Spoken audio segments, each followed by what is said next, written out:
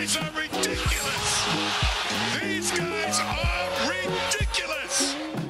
Now, how about them damn Celtics? And we are back with another episode of How About Them Celtics. Sam and I are here recording on Monday, January 22nd, day after Celtics beat the Rockets. Almost had lost to. And you guys are hearing this the day after the Celtics take on the Mavericks. Again, as per usual, you're going to hear our recap of that game cut into this episode. We're recording this at about 1 p.m. We haven't seen the game yet, so we will be talking about that in a little bit.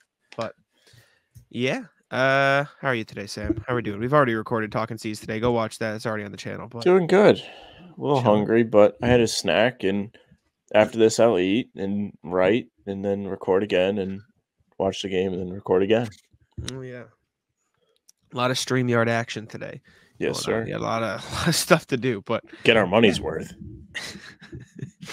Yeah. All right. Well, in that case, let's throw it over to the Celtics-Mavs recap. All right. Thank you to our past selves for throwing it on over to us. Sam and I are here at 11 after the Celtics win over the Dallas Mavericks, swept their back-to-back in Texas, wins over the Rockets and the Mavs, who are fully healthy again. Luka Doncic returned from his injury last game against the Lakers. They lost again to the Celtics back-to-back against the two rivals. 119-110 win for the Mavs. Jayson Tatum, Jaylen Brown led the way. Jaylen Brown finished with 34 points, 3 rebounds, 4 assists. Jayson Tatum, 39, 11, 5, 3 steals, 2 blocks. 2 blocks for Jaylen Brown, too, by the way. Jrue Holiday, big night from 3, 17 points. Derek White did not have it as much, but he still made his impact as Derek White does. 17 for Jrue, like I said, 7 and 6. And then Luka put up, as you can imagine, Tim Hardaway Jr. also decided just to be electric in this game. He didn't miss many shots either, but good win. Very good win for the Celtics on a back-to-back. Yeah, very impressive from the Celtics. They kind of came out of the gates looking like me and the boys playing Sunday ball, but it turns out they got their heads out of their ass and really played well from the second quarter on. Even the third quarter, though, it wasn't perfect, wasn't awful, and they did let Dallas get kind of close at the end of the game, but closed it out, responded well. Really, really happy with what I saw from Tatum and Brown today. Neither one of them shot particularly well from 3, but did a great job of forcing the issue where it was working. Wow, 19 free throws from Tatum is kind of crazy. Missed 4. Yeah, you got to the line. Yeah, these guys hate making free throws. But good on him for forcing it and getting to the line, because I'm all for that. Like, I'd rather see you. I mean, I hate watching missed free throws, but I would for sure rather see them do that than miss a bunch of threes because they're just settling. He did a great job. Obviously, anytime you have 39 and you're shooting above 50%, I'm going to be happy. I also thought his defense was fantastic, especially to close this one out. He was all over the place. He was making things difficult on guys, and just inspired basketball from your 2 star players in a game that was up for grabs, especially down the stretch. It got to 7. I think after they were up, 15 in the fourth? They had a decent-sized lead in the fourth, and it trickled down to 7, but they closed it out. Also, shame on Jason Kidd for fouling. It was like 1 minute and 15 left. He's fouling. Like, what? Yeah. He wanted a chance, man. They didn't have a chance in that one. Action. Another good assist game for the Celtics. They were swinging it well. 26 in this one on 41 made baskets. That's pretty good if you ask me. They had 31 against the Rockets too, which again, good ratio there.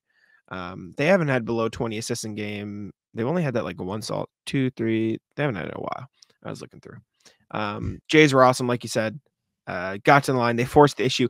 Not only that, they forced an issue in a game where the refs were very hesitant to call anything in the first half. Like the refs were being very loose with the whistle, not in like a bad way, but they were letting the guys play.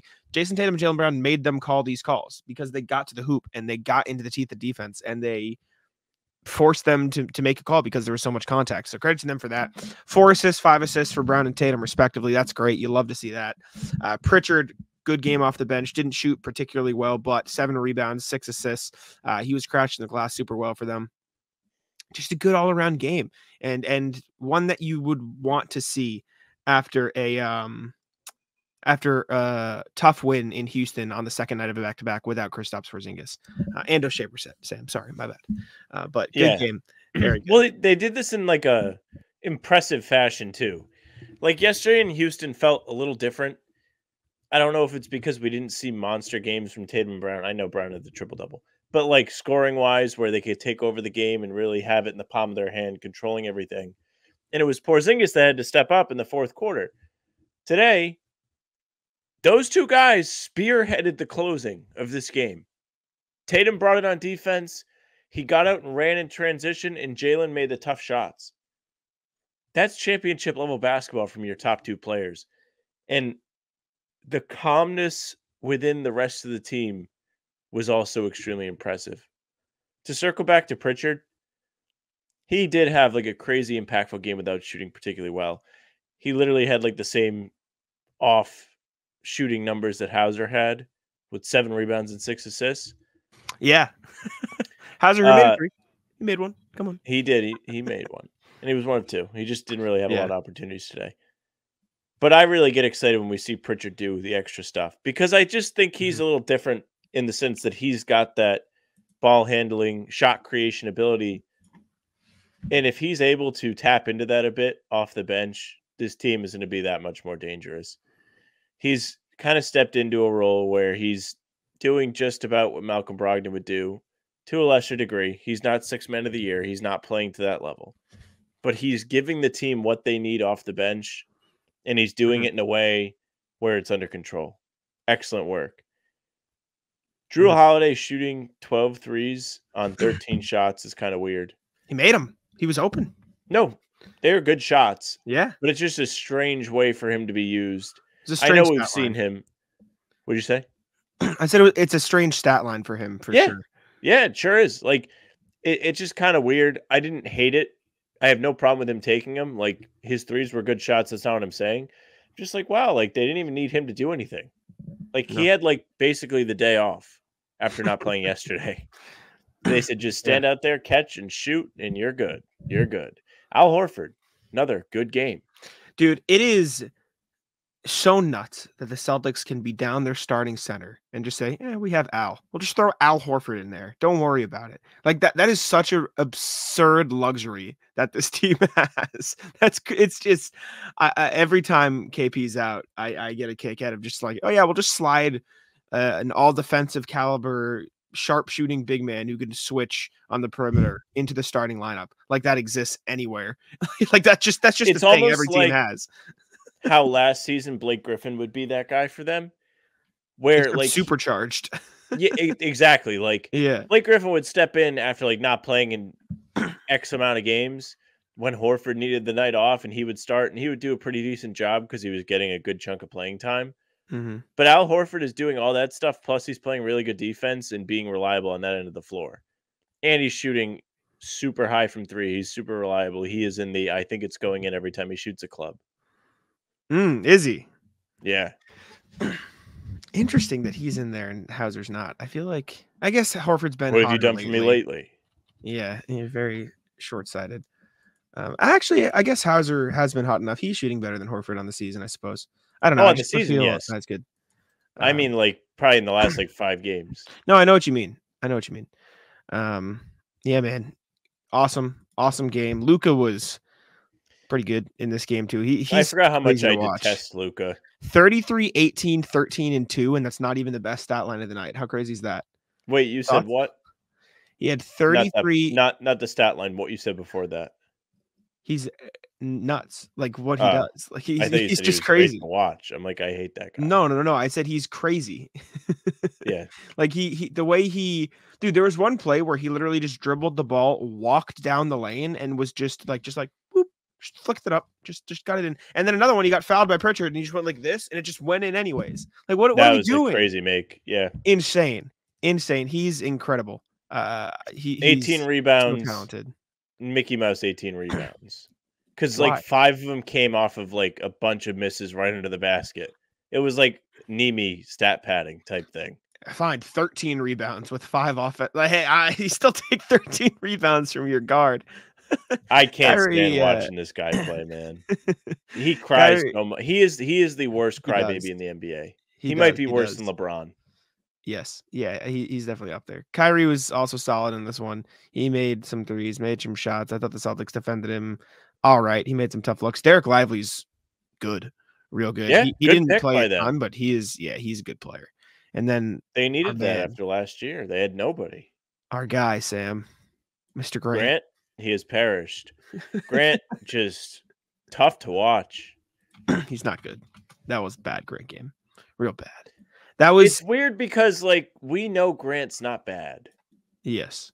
Like, he's bad in, like, a we like to make fun of him way, but he's legitimately not a bad player. Yeah. I'm just gonna play this on the screen real quick. Let's Just see. we can talk through it, but I didn't know what this was until I saw him take off. wait, hold up. I need to find a video.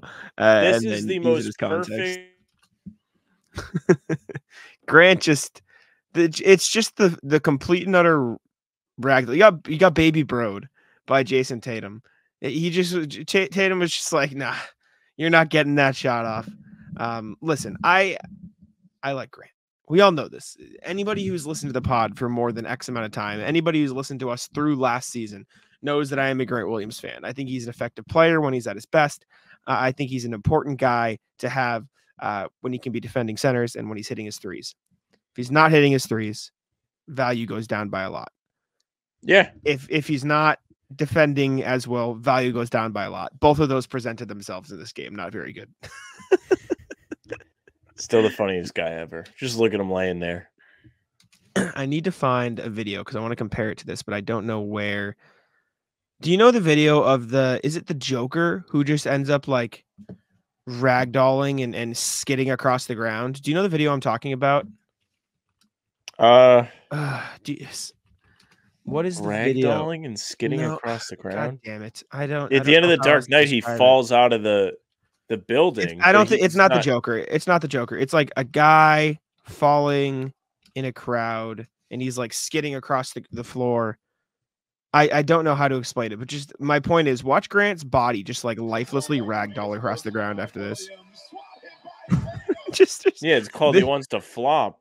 This point in time is just like cooked. he's just done.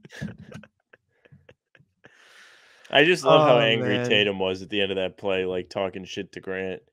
And then there was the weird Grant wraps up Jaylen Brown play, which was harmless, but it just looked weird because everyone kind of got like all like, whoa, but like obviously they're not like mad at each other. It's just I love Grant. He is such like a nerd loser, hardo, wants to be tough guy. And it's so great to watch because these guys love to fuck with him. It's very fun. It's very fun. I don't know what else there is. This is a pretty straightforward game.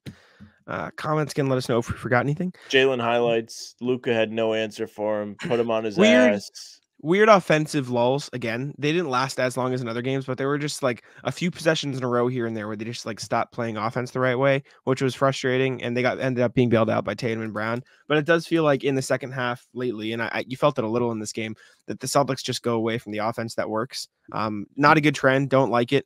But didn't end up biting them in the ass in this game. So it's okay. Actually, we have second half totals.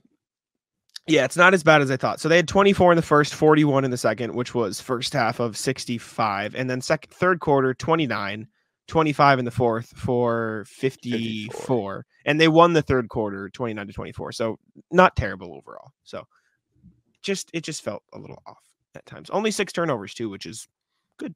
They've been taking care of the ball quite a bit lately. Even in that loss to Denver, they took care of it.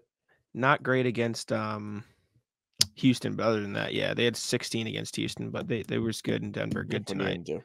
But it hasn't been outside of that Houston game. It hasn't been 15 plus since Indiana on the 8th. So good. Not that 15 is the bar, but you know what I'm saying. Anyways, any final thoughts before we get out of here? Good win over the Mavs. No, good win. Solid playoff. Couple days off. Yeah, rest up for Miami. Big game. Big I'm game. so happy we have an easier Wednesday. I agree. Getting back on the schedule of just being able to put out the game recaps as their own videos, which I enjoy. I like that. Makes my life easier. Makes the pods easier though. Just I know. show up, do like 40 minutes, and then Much easier to I know, but it's harder for me to edit because I can't edit it till after the game. So I have to wait and then edit the that whole thing sucks. late at night. You know what I'm saying? Like I can edit it Yeah. like 6 p.m. When we do it in the off days. But speaking of that, I'm gonna go edit. We're gonna throw it back over to our past selves for the rest of the show. The NFL season is wrapping up, and there's still time to get in on the action with FanDuel, America's #1 sportsbook. Right now, new customers get $150 in bonus bets, guaranteed when you place a $5 bet. That's $150 in bonus bets, win or lose. Now, the app is so easy to use, and there are so many different ways to bet, like live same-game parlays, find bets in the new Explore tab, make a parlay in the Parlay Hub, the best way to find popular parlays, and more. So visit FanDuel.com/Boston and make your first bet a layup. FanDuel, official partner of the NFL. All right. Hopefully we were there after a win, so it wasn't miserable. Hopefully it wasn't miserable for me. That's what I'm hoping for. But regardless, I hope I get to ruin your night. The worst part of that, I feel like it's genuine, which annoys me because I feel like you genuinely take pleasure in getting, which is so like. I think it's funny. I don't like. I'm not like. I'm happy I upset Jack. I just think it's funny. You're like a sociopath. The funny is, I actually do think that is the correct sociopath definition. But when we were doing Talking C's, that was excellent. First you guys thing we didn't have, watch it. Go watch Talking C's from yesterday. Jack was none too pleased at one point in the trivia. Multiple points. The first thing we have is Sam is comparing the Celtics to the Chiefs. I'll let you explain this. I understand where you're coming from, but it's your thing, so I'll let you rock. Then I'll give my thoughts. So the Celtics are playing tonight. Yesterday, the Chiefs played and they won. They beat the Buffalo Bills, and they made their 6th straight AFC title game, which is the NFL equivalent of the Eastern Conference Finals, pretty much. In doing so, all I've heard about is how the Chiefs have done this. And, if you pay attention to any sports media, you hear about the Chiefs all the time. You hear about Pat Mahomes. You hear about how great they are, Taylor Swift. But the Celtics are kind of the Chiefs, except they're not as good. But they are the Chiefs. So the Celtics have made 5 of 7 as of right now, Eastern Conference Finals. Hoping to make 6 of 8 this year. They've had that similar sustained success where they're just always in it. I don't really know if they are at the scary level as the Chiefs. Like, I don't think you're like another team's fan and you're like, I don't want to play the Celtics. But they're definitely there. Like, they're not everyone's first choice to play in the playoffs. They've also had like very similar paths to success. Celtics picked Tatum in 2017. Chiefs picked Mahomes in 2017. They have run into several guys on the way to trying to win a championship. First, the Chiefs had Brady, which everyone around here knows. Brady beat them in 2018 in the AFC Championship, then beat them in the Super Bowl a couple years later. The Celtics ran into LeBron several times, but they played him in 17 and 18. That was Tatum's first big playoff series, was the LeBron one. And I mean, it went 7 games. It was kind of heartbreaking the way it ended. And you really thought the Celtics were going to get past them. And they didn't. Then they finally get to the finals. So this is like a LeBron / Steph Curry. They had to play these guys thing because they finally get over the hump of not making the finals. And another one of the game's greats is there waiting for them, Steph Curry, and they come up short against him. So Kansas City's equivalent of those two is just one guy. It's Brady with 2 different teams. So kind of 2 guys. But they had that too. So not only do they have guys that like they really couldn't deal with, but they've also had guys that they can always deal with. For the Chiefs, we saw it yesterday, they always beat the Bills. Is this the 3rd time, 4th time that they've beaten the Bills in the playoffs with this current like group on both sides? That's a great question. I can look it I up. think it's I at don't least know. 3. A lot of times. 3 times. 3 times. So 3 in the past Bills, 4 seasons. So like a lot. 3 in the past 4 years. Okay. So the Bills are the NFL equivalent of the Philadelphia 76ers. Same colors, same round. They always lose in the second round. Actually, did the Bills make the AFC Championship last year? No.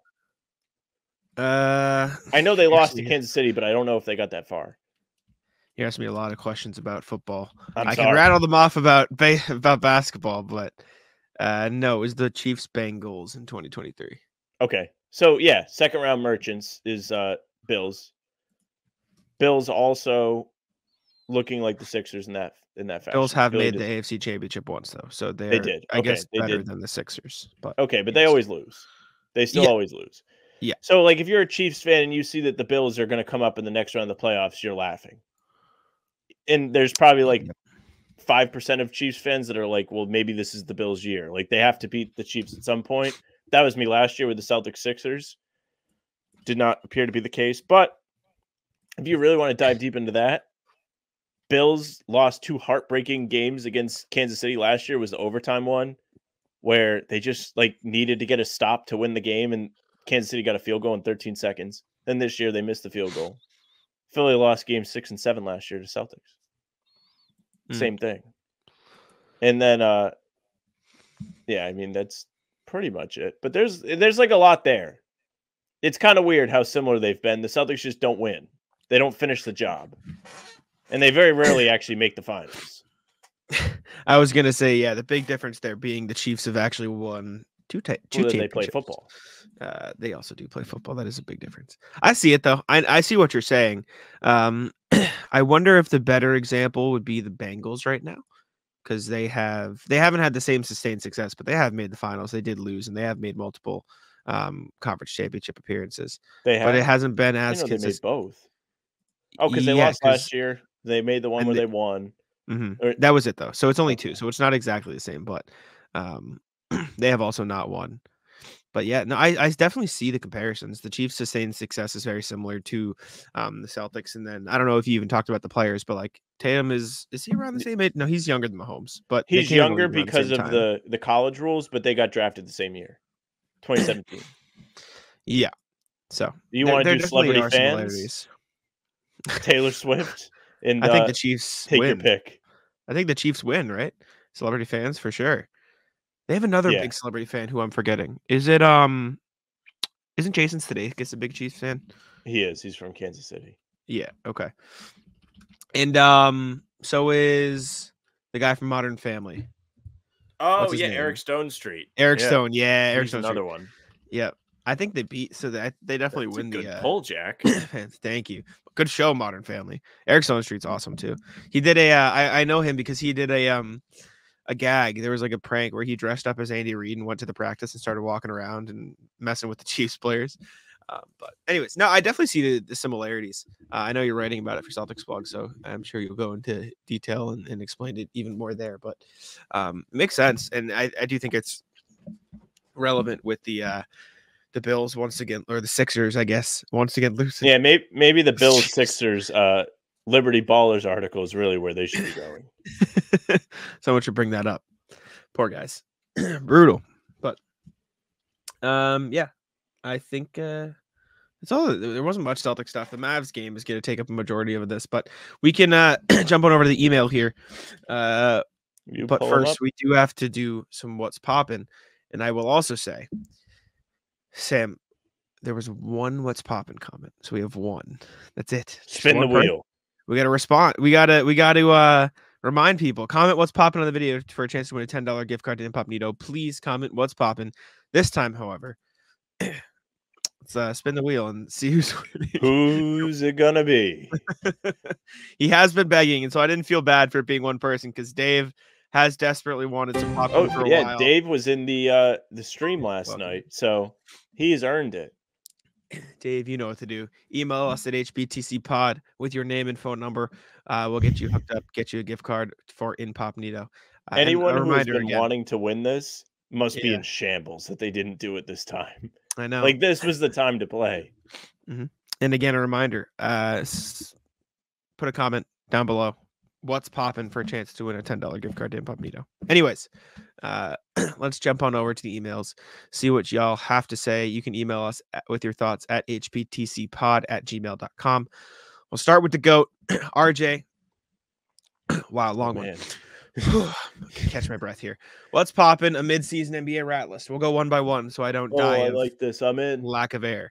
Afternoon, guys. 41-0 would have been nicest after the Denver game. Beating the defending champs would have been nice. World peace would. You get the drift. I'm not terribly upset about last night's game. It's a playoff edition game. The Celtics learned some things about themselves.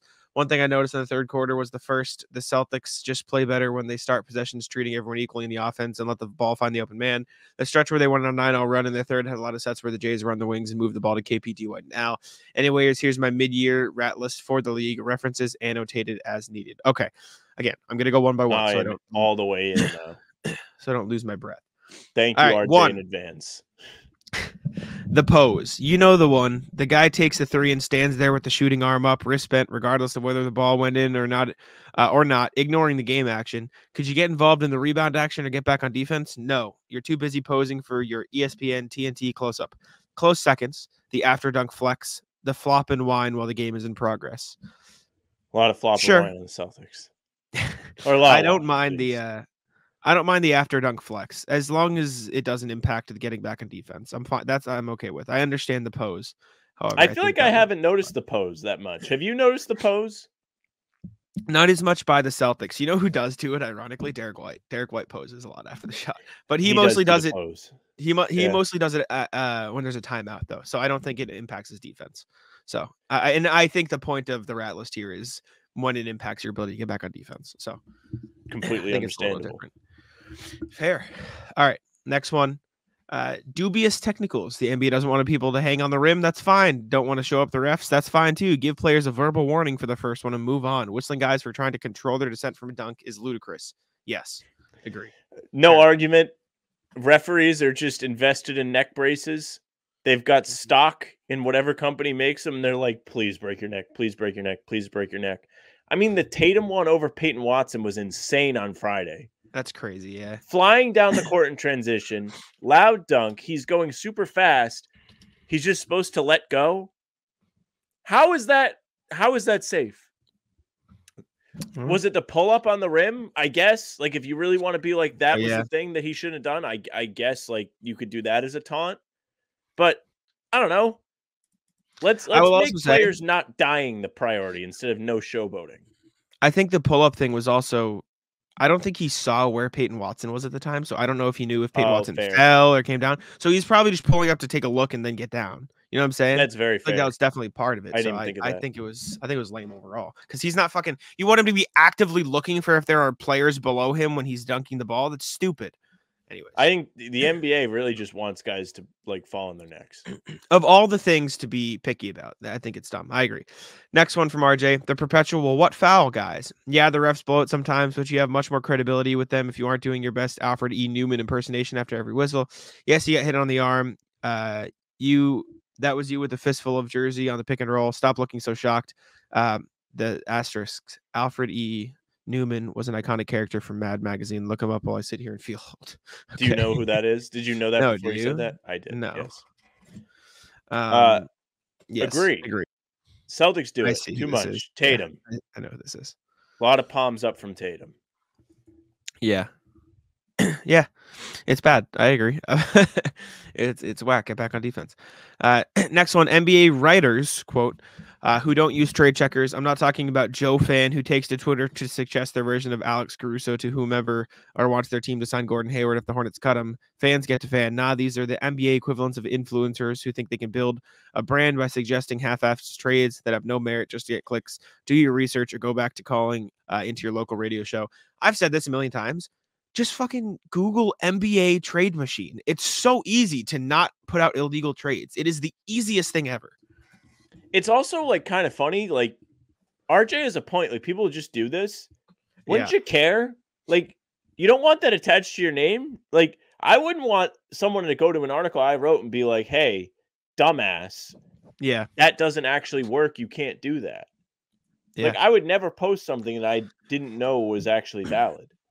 I've had it happen before with very minute things. Like I'll use Fanspo and it turns out like the Mavericks actually traded, or the pick they have in there is protected, so they can't trade it. So I've like included that type of thing.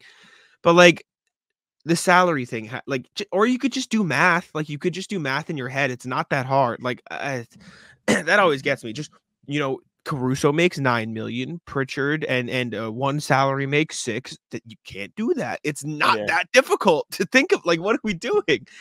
It's crazy. Anyways, next thing. The no thought 2-for-1. This one's for you, Sam. I get it. Maximizing your scoring opportunity is important, but let's do the math here. I get the ball with 33 seconds left in the period. For me to get 2 shots, I have to run my offense in under 9 seconds. Really, I have to run it around 4 or 5 seconds in order to get 4 or 5 seconds back after my opponent's possession.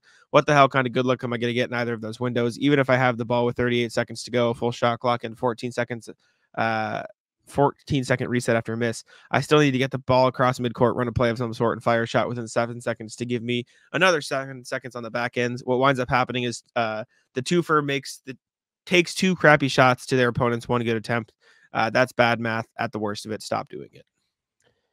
So I'm 1000% on a slow day going to go back and watch the end of every single quarter, and we're going to figure out if it's worth it for the Celtics.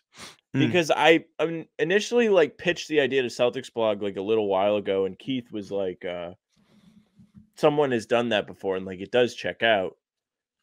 But I mean for this team specifically, because I'm watching all these games, and I don't come up with thoughts for nothing. Like, even if the stats don't always say it, like we had the Sam Hauser thing, like there is a reason I feel the way I feel. Like I no longer believe when Hauser shoots the ball, it's going to go in every single time. Something had to change to where that changed.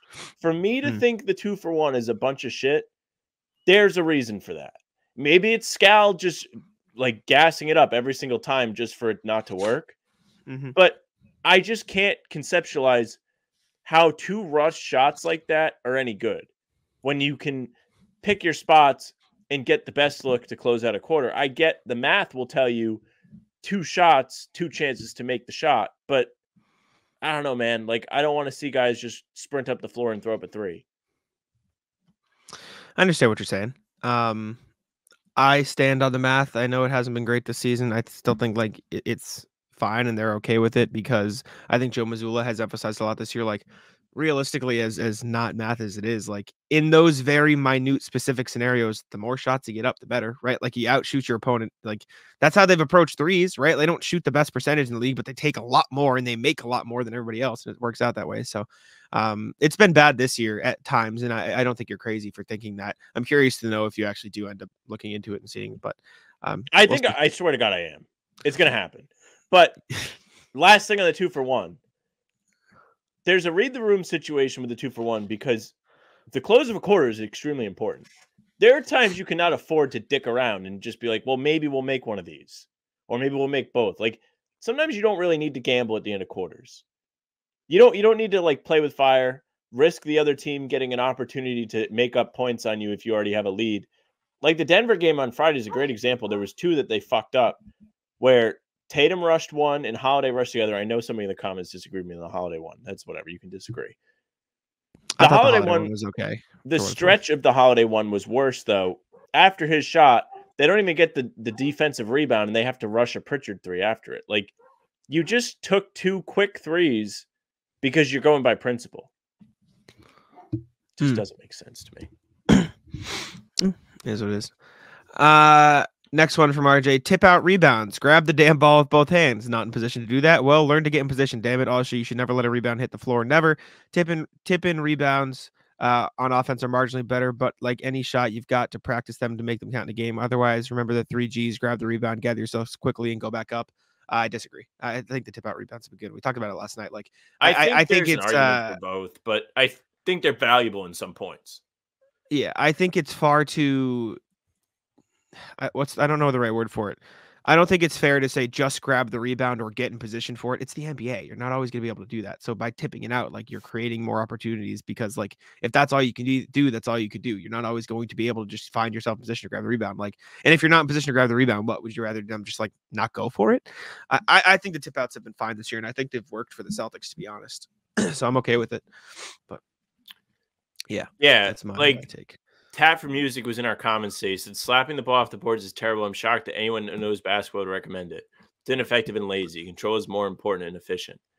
And I do agree with that to an extent. I replied to myself, I think there's some value in both, but I can see the just grab it angle. It just feels like tap outs have been effective for the Celtics lately. They've done a good job. Several of their big time possessions where they got 4 or 5 offensive rebounds have been because of that. Mm-hmm. And there's definitely a reason they're doing it. It feels like a new trend for them. Do you feel the same way, or have they been doing it all year? I think it's new. I think they've been doing it a decent amount all year. I do think the offensive rebounding as a whole has been new this year. I think that's been a new point of evidence. My thing is, and this is not a shot at you, RJ. I understand your reasoning or the commenter, but you can't say just grab it. That's not how rebounding works. You're not always going to be in the position to perfectly just grab it. A lot of times honestly, do you know what's happened earlier in the season? We looked at Luke Cornett.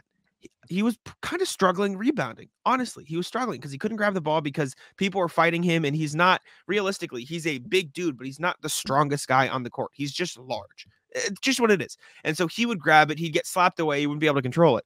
By being the tallest guy on the court, he can get to the ball first and smack it out in a controlled way to the guys on the perimeter, right? And I think that's why it's working better to some degree. And so I think there is value to the tap out rebound. Obviously, you would rather them grab the ball and control it. That's not what I'm saying. If you have if Luke Cornett has box out and has it, grab it first, obviously. But I don't think they are replacing easy rebounds with tap outs. I think they're tapping it out when they cannot grab the rebound. And I think that's unfair to say just grab it. If they could just grab it, they would. These tap outs are not in place of the normal rebounds. They are in addition to them because they can't always be in position to do it. And for what it's worth, the corner crashing the Celtics have emphasized, they will go in and try to get it. But with that much momentum and other guys already in position, sometimes the slap out is the only thing that's available. So I do think there's value to it because I don't think it's instead of grabbing it. I think it is in addition to grabbing it. And that's not being accounted for with these arguments. Yeah. No, I mean, there's definitely situations where it's just not possible. And that's fair. Yeah. So that's my thing. Okay. Let's see. Next one from RJ we got is shooting to draw the foul. This made a lot more sense back in the Paul Pierce or James Harden heydays when you can get a foul call by sweeping your arms up through the defense. You can still do that. Get contact and get a shooting foul. These days, drive like you're going to attempt a good shot. You don't have to, if you don't have a good shot, pass it out to a teammate. Do not fire at a random shot in the middle of incidental at best contact, and then mean mug the ref because they rightly ignored your weak sauce game. And then RJ said, okay, that's enough vitriol. I'll end on a happy request. We'll do this after. But this shooting to draw the foul, I don't think the Celtics have been doing this too much this year. Tatum's done it a few times, but I think for the most part, they've been okay. Derek White's also done it a couple times, but I hate when guys do this. Fair. Even guys on the team. If Tatum does it and I'm watching a game with my dad, I'll be like, that's awful. He should not get rewarded for that. I don't think they should get rewarded for this. I think the swipe throughs are a bit different because that's actually natural. I think, if you watch Porzingis, right? It's the way you reach, I teach. You reach, I teach. Yeah. If he's at the free throw line, turns around and moves the ball to his shooting side and goes up and gets hit, it's a little different. But the jumping into guys and hoping that they blow the whistle there's no place for that. It's terrible. Yeah. I think, let me question. So if Chris stops, you said that the sweep through is fine. What if Jayson Tatum does it at the 3-point line? It is a funny question. I think on threes it's the same because it's the same exact thing, but you dislike the concept of bad threes, and so I think you're going to think it's worse. I do, and I think you nailed it. Not it's the same thing though. Can you let me explain it? Sure. I think when you're inside like Porzingis, there's always going to be a defender there. That's how it goes. Those shots don't come easy in basketball. You're not really creating open looks at the free throw line. It's just not how it goes. 3-pointers are different. There's not a lot of room in the game for guys to just take 3-pointers if they're heavily contested. And if you do, it's kind of a bad shot. I think if you're looking to create a bad shot like that, it's different than if you're at the free throw line and doing it, because that's not necessarily a bad shot, especially from a Porzingis perspective where he's taller than everybody. So if the arm is out like this, and I'm just reaching my arm out for audio listeners, arm is out like this, and Porzingis sweeps through and draws the contacts and shoots it and gets the foul call versus Tatum doing it, with arm out like this, same thing, same exact like positioning from the defender, sweep through the 3-point line. I think that's the same thing. I think if they're both at the 3-point line, it's both bad. I think it's the same thing. Porzingis is trying to draw the foul. I understand. I guess you can understand it. The 3-point line is different to me. I disagree. Okay, that's fine. That's why I asked, because I figured you'd think that. I just said that's enough vitriol and then a happy request. I will say, actually, I understand it a little bit, because I do think there's probably a better likelihood that Kristaps will make it regardless at the free throw line than the 3-point line with Tatum. So I guess I can understand it from that perspective, but I do think the concept of going to draw the foul purely like without trying to make the shot and just going for the foul is the same concept, regardless of where you are. I also think Porzingis just shoots like that. I don't think so. He shoots like this. He does, but like this. He often brings the ball as a sweep through, but like that's what he does. Like that's his post move. Like you're not really turning and posting up at the 3-point line. Like Embiid does it in the paint too. Like he swipes through and gets guys' arms caught. I think the shot quality thing should matter. It should matter. Last thing from RJ. Okay, that's enough vitriol. And then a happy request. Do either of you have the screen capture from when KP leaned down and kissed D. White's bald head in the third quarter? It was priceless. Be well. We posted it as a short on the channel. If you'd like to go check it out, RJ. We predicted it. Sam said there's more space for D. White to kiss, and then look at Kristaps Porzingis go. Hey, more surface area on the bald head. Got 6.8 thousand views on the YouTube short, so go check it out. Nice. All right, next thing from, I think RJ had another one. Yep, 12 hours ago from RJ. What's poppin'? Too legit to quit. This was after the Celtics-Rockets game. Happy Sunday evening, guys. A double dose of Celtics victories today. Up north in Maine, the Lobster Lads, still electric. Good name. Lit up the baby heat, 131-125. Even without Jordan Walsh, J.D. Davison. Even without Jordan Walsh, J.D. Davison, who had 36.7 rebounds, 10 assists, and Drew Peterson with 30 points, 8 rebounds, 3 assists, led 5 main players in double figures. Peterson was also on fire from deep, going 6 for 8. Maybe we'll see both of them get some time with the big club later this year. In Houston, it was interesting to see what Ime Udoka cooked up and how the Celtics responded.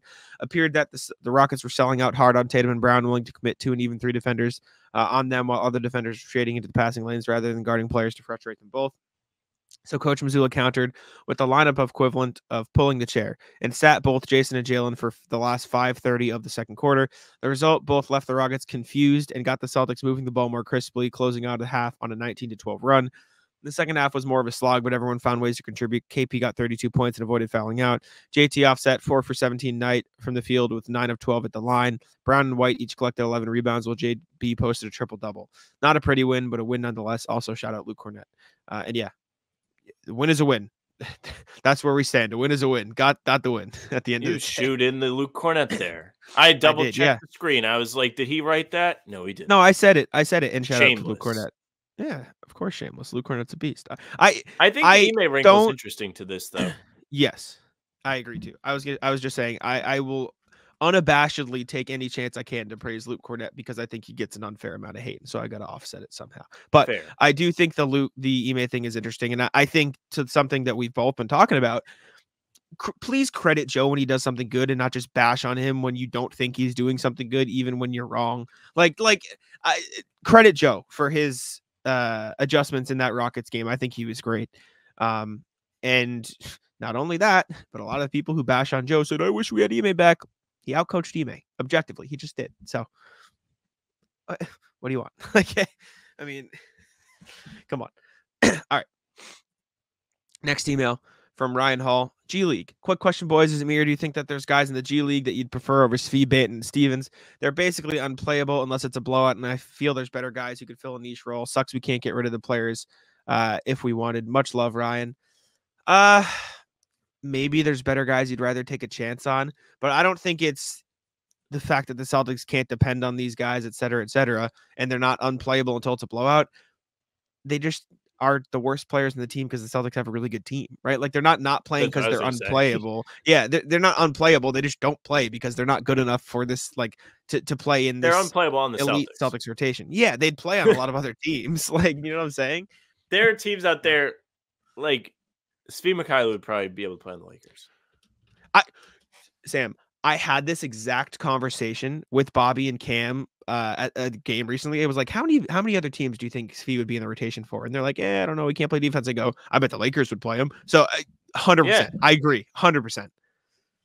Yeah, it's like LeBron needs shooting. Trot him out there. And then if he's bad, you can be like, this guy sucks. He doesn't play defense. LeBron needs more help. Sure. Yeah. I just don't know how much better there is out there. Like, what are you gonna find? Like, there are definitely guys in the G League who you could take a chance on and aren't good, but a lot of them are on two-way deals. Like, the Celtics found Drew Peterson, so credit them for that, right? Like, there's stuff like that, but I don't know. I don't know pretty if those okay guys are ready yet down there, though. Like, Jordan Walsh didn't look ready. Drew Peterson definitely doesn't have the body to play. No. I'm not saying. I didn't mean the Celtics two-way players. I meant like there's a lot of players in the G League who played well, but a lot of them are on two-way contracts with other teams, i.e. the Celtics couldn't get them, right? Like, so it's not like a lot of amazing players are available. The reason I bring those guys up is like you can pick out a lot of G League players and you pick something. This is why this guy's not in the league. This is why that guy's not in the league. Mm-hmm. With those are two glaring things that just stick out. It's like they're just not ready. Like Jordan Walsh isn't ready. Drew Peterson's not big enough. Walsh really isn't either. So those guys would get abused. It's the fact of the matter. It's why they do have a G League system. May not get NBA opportunities. But to Ryan's point, there's still something there with a lot of these guys. There's no point in having them not play basketball. There's obviously a great place for them to develop and then maybe be in the league when someone decides it's time. I agree. I was just is. looking at some what happened? Right, the inflammation is back. Oh, Kristaps is out. Why did we get a Woj tweet for it? That's weird. I don't know. Let me tweet it out. I'll beat Woj. I won't beat Woj, but interesting. It's got to just because he played a lot of minutes last night, right? Probably just back to back. Yeah, Big test for the Celtics coming up now. They have to be without their best player over the weekend. Very weird for It's not that weird. They haven't been playing him back. No. Woj tweet is weird. Oh, the Woj tweet. Yeah. That's what I was trying to say. I was looking at guys in the G League just to see like, is there anybody? Is he right? Like, could there be people? And I found someone. I was looking for bigger. Kenneth Faried. I was looking at bigger forwards. That reminds me, RJ tagged me in a video. They caught up with Kenneth Faried in the G League, so we'll have to watch that maybe at some point. Not today, but didn't Justin say he like told him about us and he was like respect? Yeah, I think so. Something like that. Shout out Justin. Justin lives in Mexico City. I was looking at the G League guys, though. I was looking like, they probably want bigger forwards because they have a decent amount of guards already. There is this guy, Andrew Funk, who is shooting well on high volume threes, but he's not shooting well from the field. And I found this guy. I'm like, 46 from the field, 42 from three on 8.8 threes, 6 rebounds a game, almost 4 assists. This guy's pretty good. Justin Jackson. And that should tell you all you need to know about G League players. Like, tough. You know what I'm it's saying? Tough to judge them off stats because the competition is just different. And I will also say the reason a team like the Heat, and this isn't a shot at the Heat, it's a credit to them. The reason a team like the Heat is able to churn them out because they don't have like a set rotation every single year like the Celtics do. So they have room to give these guys minutes to develop them. And then they find the guys like Haywood Highsmith, like Duncan Robinson, like Max Strus, like Gabe Vincent, like because they are able to give them significant minutes on a team that's just good overall. So I think that's a big difference to note as well. So and Spoelstra's probably got something to do with that too. Yeah, of course, he's amazing. Knows how to use them the best, get the most out of them. Like we've seen guys leave Miami and just not be there. Like Tyler 100%. Johnson got like $80 million from the Nets and then fucked off. Yep, exactly. Gabe Vincent. I mean, I know he got hurt, but yeah, he's not really doing much for the Lakers. That kind of thing. Last email from Philip. Between a drip and a flood. Hey, fellas. First off, have to thank you again for the huge amount of content you pump out. I appreciate your occasional inside the NBA style mixed with solid analysis. The new shows with Bobby are always insightful. It's all as if it's my birthday every day and I'm getting a present over and over. Sorry, new listeners. Happy birthday, Philip. Should we put? No, I'm not going to put out Philip. It appears to me that JT and JB are still finding it hard to achieve the last bit of synergy together, and I think I'm finally seeing why. I believe the problem is how both players tend to barely drip in their contributions for a period of times, then proceed to flood their contributions right after. At times, JT is just hanging around on offense, the drip for minutes, and at times while Brown cooks. At other times, JB is taking every dribble and every shot on multiple possessions in a short time period, the flood. You see what I mean? Oftentimes, the Jays aren't offense threats at the same times, and we see them struggle. It seems to be during those times as teams are able to focus on the one active star. If they could put themselves between the innocuous strip and the inefficient flood, there would be a much better result. More passing, better spacing for better shots, and more consistently. It would simply be harder for defenders and their coaches to stop us. In part, this is why I think White has had such a high impact on the team, because he is conscious of using all the team's weapons when he controls the point, as where maybe the Jays are more drip flood. Am I daydreaming, or do you think there's something to this? All the best, Phil. P.S. I daydream a lot, so don't worry if you wholeheartedly disagree. I definitely see the point, because it does feel like there are a lot of times in games where it's like Tatum time, Jaylen time, Tatum time. I also think a part of that is because, and this is not a knock, this is not they can't do it together. They do a lot of the same things with the ball in their hands. And so when one has the ball, it's not like they're doing a lot of stuff. And when Tatum has the ball, he's doing a lot of stuff. Maybe you switch it up possession to possession. Something I'd like to see is them screening for each other more. But yeah, I'll let you. So I think the Derek White point of this is really interesting, and I think it's important. I think we've seen a lot of instances where the Celtics have been a little bit better at not being drip or flood. The Rockets game last Saturday was a great example. Like, that was the best I can remember off the top of my head, both Tatum and Brown playing at the same time. I think Jaylen Brown does a lot more things where he's able to be successful as the non-focal point, not to try and knock Tatum, because I'm not really trying to do that right now. But Brown is really good on the catch and shoot in the corner. That's one of the things he does. At least it's a strong dose of his offense, right? He's also pretty good on cuts. Tatum doesn't do a whole lot of cutting. He doesn't do a whole lot of catch and shoot. A lot of it is because of the defense just not leaving him. Like, he's always going to be the focus of the defense, so he doesn't have the luxury of being able to, like, thrive off the ball. Unless you're running around like a chicken and your head cut off like Steph Curry does. It's just not going to happen. But I do think Derek White is super important. I think Porzingis is important. And I also think the low post, whether it's Porzingis or Tatum or Jaylen, is important to this stuff. That allows the Celtics to offensively slow it down, make the defense panic for a prolonged period of time instead of just on a drive. And it's a prolonged version of the driving kick. Then you can help everyone feast while one strong scorer is able to create. It shouldn't be the offense at all times, but I think it's a really good option for late in the game. Porzingis was a good option in the Houston game. We've seen Tatum do it. Brown had 10 assists the other day from making the right decisions. I think that's a big growth point for him too, and I know Bobby pointed that out earlier today, but thinking about it, he's really right. Yeah. No, I do think it's important for them to get everybody involved. The team's too good for them to have the ball stick too often. And I think they have been better or good overall at that this year. But these last two games have really brought in the, what's wrong? When really it could just be two rough games, right? Like, it happens. It's January. Like, if there's any time for it to happen, it'd probably be right now. So it is what it is. Better now than April and May. Absolutely. I'm not too worried. Anyways, let's jump on over to the NBA standings check-in, see what is cooking up around the league, see who's playing well, see who stinks, and see how the Pistons are doing, because, of course, let me share the NBA standing screen. The Pistons back to the basics, 2 losses in a row for them. In fact, the entire bottom of the East losing, entire top of the East winning. Cavs have now won 7 in a row, Philly 5 in a row. However, I saw somebody talk about, the Cavs are the hottest team in basketball right now. They're cooking. And then I saw someone post their schedule. Washington, Spurs, Nets, Bulls, Milwaukee without Giannis, Atlanta. So good for the Cavs. Context is important. Both can be true.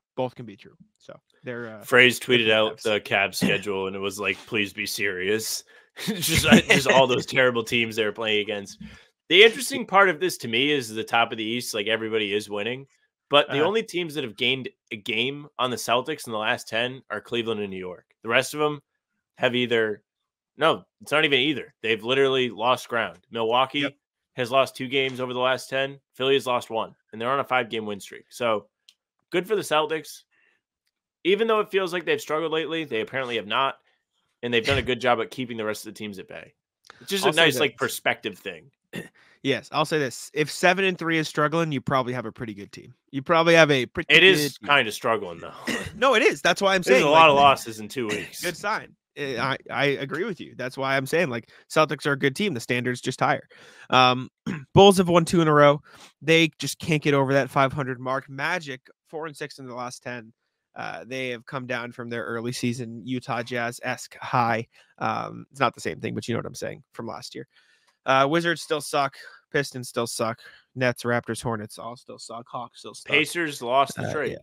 Yeah. 0-2 since landing Siakam. This is true. They are, in Abs. fact, 0-2. Time to They'll blow it figure up, out. buddy. They'll figure it out eventually. This Out is west. like kind of important though. Like, because we did the Siakam video, right?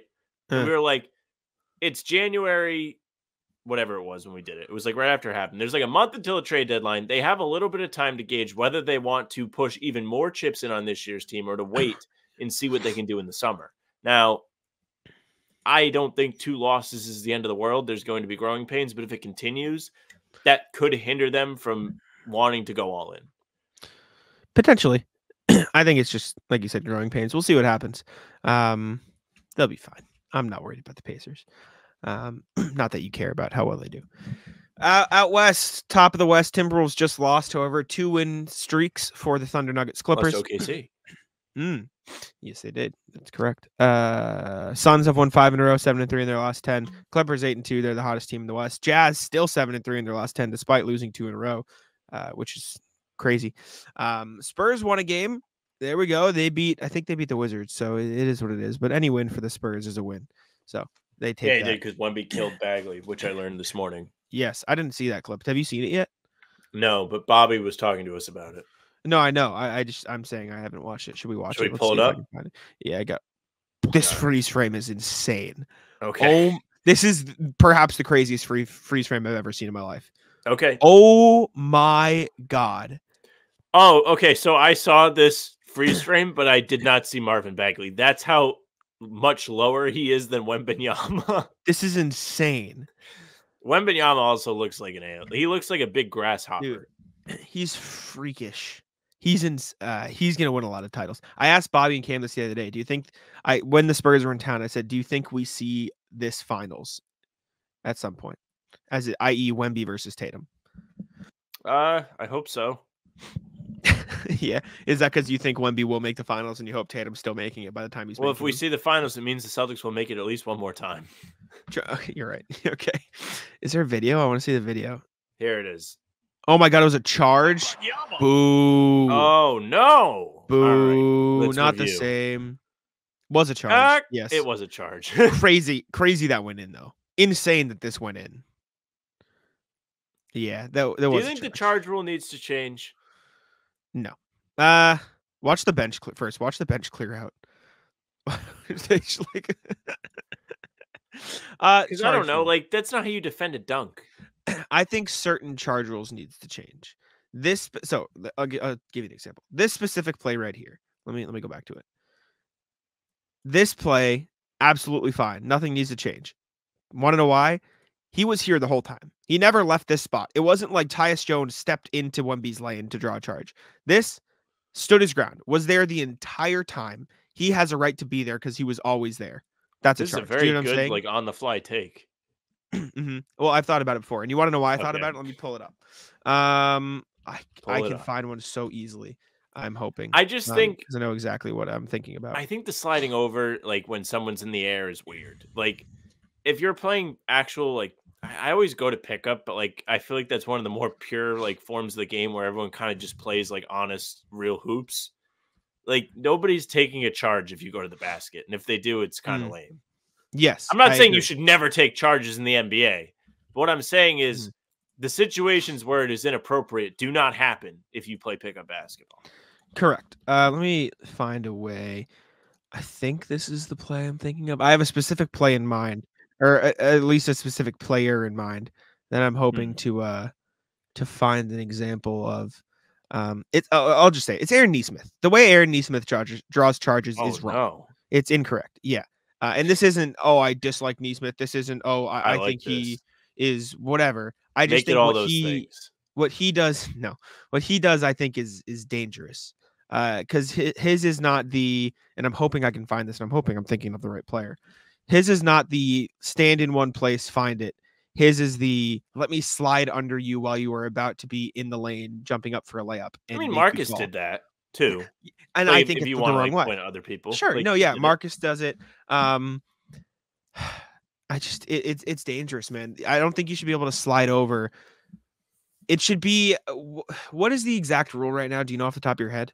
No, I'm not a rules guy. I think what it should be is if you are at all moving when the player gathers the ball, block. Automatically a block. Does not matter. It is a block. You can't move. You can't step in there. You have to be in your spot. Yeah. You can like shuffle your feet a little bit, but you have to be in your spot when the guy is gathering the ball for it to be a charge, like Bagley was on this play. It is kind of funny, like you mentioned it like that. Yeah. The man Wemby can gather from the 3-point line. Giannis can gather from the 3-point line. And so it's going to be impossible to stop these guys. Exactly. If that was to be the rule. Not to say you're right or wrong, but just thinking about what the outlook would be on that, crazy stuff. Good luck. Yes. No, I mean, Giannis just gained like 5,000 points. Yeah, for sure. And I think they get that's just the advantage they get for being freakishly tall. Yeah. But I don't post Neesmith charge. Okay, so there was a Neesmith charge in this Celtics. Sorry, now I'm like going down a rabbit hole trying to figure out. No, there was one at the end of the point. game, and I think he got Tatum. Which they played the Pacers so many times. It might have. I think it was the in-season tournament loss. I had to sneeze. Sorry. It's okay. I like that you called timeout. I know. Well, because I was like, okay, I found one. This one's iffy. This one's on Derek White. I also think there should be some subjectivity to charges. Meaning, if I'm going to call back to a non-charge play to this, so bear with me.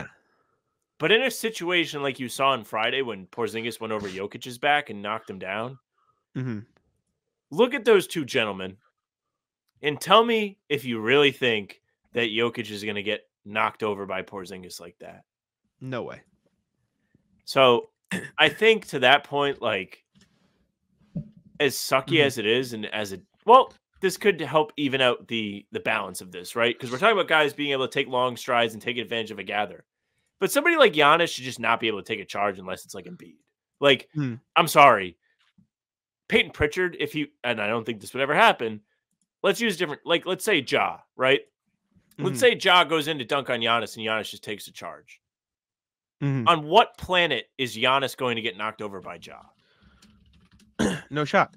I will also say, per the Bagley thing, there is a part of me that says just try to defend the shot.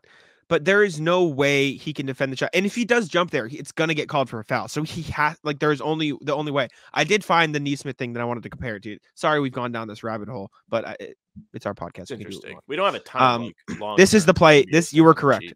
This is the exact play I was thinking of. This in no world should be a charge. It's dangerous. It should be a flagrant on Neesmith. This is a dangerous basketball play. Take a look. Remember, okay, I'm gonna play it once and then I'm gonna break it down for you. This should be a flagrant all day. No shot that should be allowed. There is no way that should be allowed. Ready? And I'm gonna break it down for you. Can I slow it down? I can't, but I'll go slow. Watch this. So my point on the gather, defender should have to be in place. Gather. Tatum has decided he is going to dunk the ball at this point, and Neesmith is in the restricted area for those. Not even close. Not even close to being in position. He's not in position for another full second with another full step.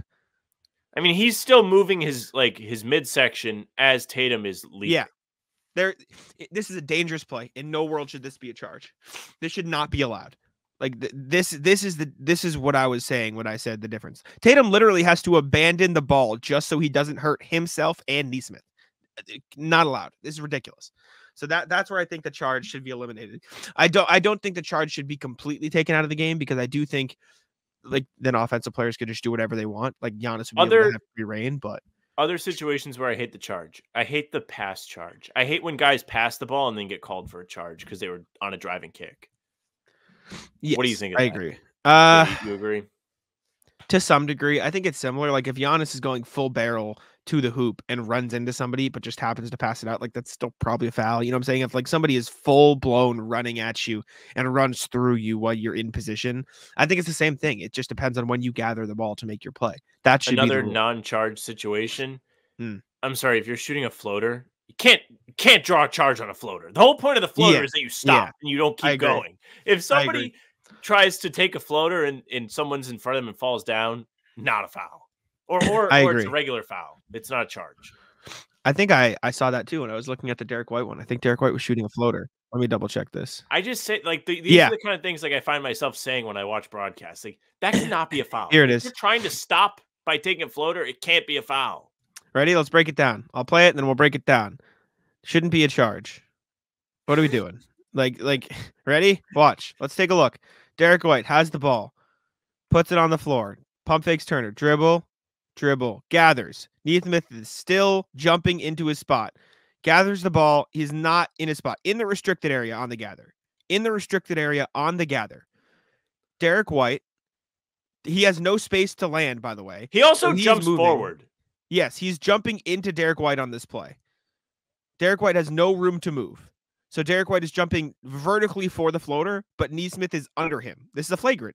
I truly believe if you are jumping under somebody after they gather the ball, it is a flagrant foul.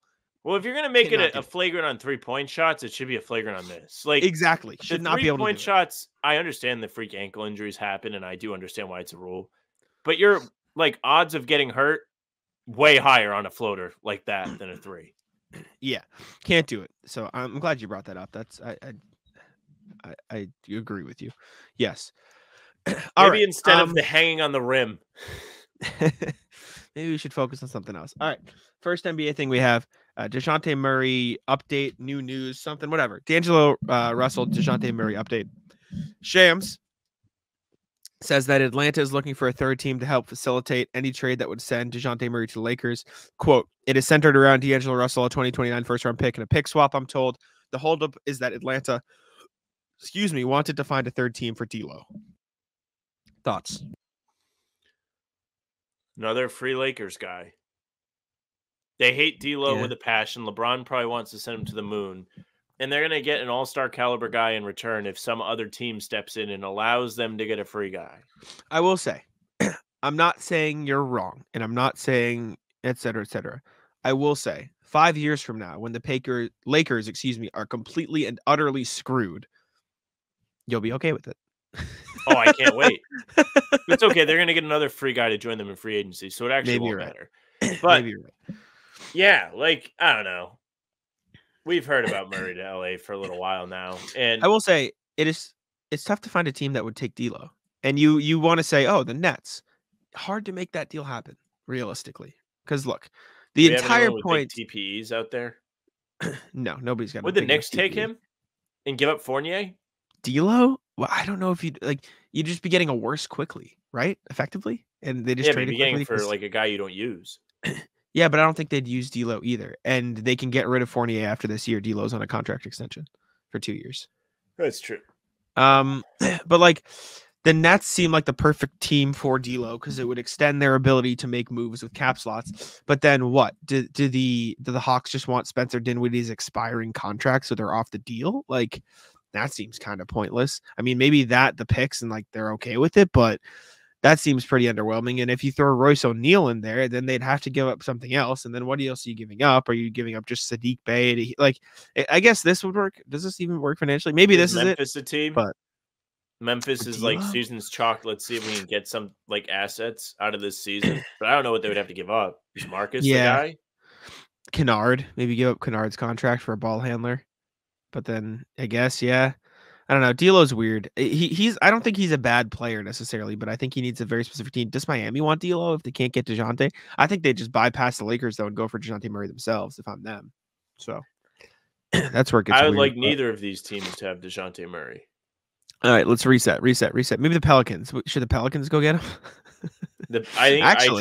You want my honest opinion on Dejounte Murray? I'm going to stick with the Spurs. Like I think the Spurs should just go get him. I agree. Get him back. He has a chance to go out there, be the guy for himself. I don't hate the Pelicans, though. He said he'd welcome it, too. Did you hear that? I mean, who's going to see Wemby and be like, nah, fuck that guy. Well, no, he said it. He said, like, someone asked him, he goes, yeah, I mean, I'd welcome a trade. Pop's like a father to me. Like, something like that. He's like, yeah, I love Pop. Pop's amazing. So, of course. Which is Pop. And they have that really tall guy. Yeah, the 7'4" freak who's gonna be the best player. Yeah, they have this really tall guy that can do all the same things as me. Do you know what? I saw on Twitter a couple weeks ago that I thought was insanity. Someone tweeted, "You know what's crazy? This might be the worst Wemby will ever be." That's terrifying. You didn't think about that, did you? That is very true. How scary is that? That doesn't make you feel good, does it? You know what's even more crazy? The West has him at the worst ever and the Thunder. I say not my money, not my conference. Not my conference. Not my conference. See you later. How many over under? What's the number? Over under 2.5, maybe 3.5 conference finals that are Thunder Spurs. 4 or more. I'll go over the 3.5. It's crazy. These two teams are hate each other. Yeah, it's gonna be great. I love a rivalry. That's gonna be something I enjoy. We'll get to that later. Don't worry about it. Next thing we got is the Raptors looking for a first-round pick for Bruce Brown. And I mean, we could do the same speculation. Where does he end up? And Sam's gonna hate the answer. Lakers are probably gonna be interested. Lakers are getting everybody. It's officially January, February time. Lakers are getting everybody. Another team I've seen that makes some sense that Sam's gonna dislike is the Sixers. Would make sense as a Bruce Brown Sixers team. are the one that it's like, yep, it's gonna be them. Yep, because they got the money that you always forget about. That makes sense. The Bucks could probably cobble something together. Just naming East teams. The Heat also could probably cobble something together. I saw something that said the Nuggets would want him back, but again, I don't think they have the money to get that going. So I think that's I'm just thinking water. about it now. You know what I'm gonna hate about this trade deadline? Is these teams will do something, and then fans are gonna be mad that the Celtics didn't do anything. Yeah, definitely. Absolutely. Well, why is the rest of the East getting better? But Brad Stevens is just sitting there on all his assets. What's he trading for all these second-round picks for if he's not going to trade them? What are we doing? Yeah, that does sound like how it's going to go. I think you hit the nail on the head. NBA contracts guaranteed. Why is Jaylen making $300 million? They could use that money to trade for somebody. I got a question for you. We talked about Grant on Talking Seas. Would you trade Grant and Richaun Holmes for Bruce Brown if you're Dallas? I don't really know what they're getting out of Richaun Holmes. I don't know. Like I literally do not know. I don't think he's playing this season. Then, yeah, in a heartbeat you would. Why well, wouldn't you? My only thing is, excuse me. Yeah, he's played in 17 games, playing 10 minutes a night. Richaun Holmes. My thing is, for as bad as Grant has been offensively, especially, I admittedly haven't watched a ton of Dallas games. You do lose size, and that's something important, I think, with Dallas. So you lose that forward, which you probably need. But believe me, I think Grant's a good. I would take him on the Celtics. If they never trade him away, this would be perfect. And I know Bobby says, you might go over the cap for Drew, but not for Grant. And that's fair, but Sam, not my money. Let me paint you a picture. Grant gets traded to the Raptors. Raptors rebuild. They're like, meh, we don't know if we need Grant. Buy him out. Celtics trade for John Conchar at this deadline. That's $6 million. They get minimum contracts next season. Conchar $6 million next season. 3 minimum deals. Grant back in Boston. I don't know how much I'm gonna care next season. This is a this season issue. Because if they had the Grant money, the cap slot, even if they took Reggie Bullock back, they could at least do something with the money and fill a hole that they may think they have. Like, new question. They have just handcuffed themselves. New question. Has nothing to do with Grant. This is just ADHD brain. If you were to put odds on Daniel Tice signing with the Celtics this summer, what would they be? He's a free agent. He just got bought out and signed, so yeah. Oh yeah, that's kind of how that works. I don't know. I don't know if they need Tice. I didn't say need. I said, do you think? And also, I'd say plus 400. I also think it's not perfect, but I do think with Horford on his way out soon, unfortunately. I don't know. Interesting. Just think it's interesting. He'll be available at some point. Damn, that Horford thing just made me think about this too. It's like, well, that now they really have to do it this year to guarantee that they get one. Because it's not going to get any easier as Horford gets older. No, not at all. All right. Next thing you got is the Wizards are selling their assets. In parentheses in the description, I put shocker. According to this is Mark Stein, I believe, of the Stein line. The Raptors Bruce Brown thing was Mark Stein too. Said the Wizards are asking for at least a first round pick for all three of Tyus Jones, Daniel Gafford, and then they want 2 firsts for Kuzma. Dallas is mentioned as a team for Kuzma. I like Kuzma. I think a lot of people are too low on Kuzma. I think he's a good player. I think in the right system, he'll be even better. I mean, you saw it when he won that title in the bubble. He's averaging 22, 6, and 4.5 on 45, 34 splits. You might say that's not that good. You got to consider shot quality. He's probably not getting very good looks. He's Tobias Harris. Yeah. I think I think Tobias Harris is a good player. And so I think he'd be a decent That's player what I'm saying.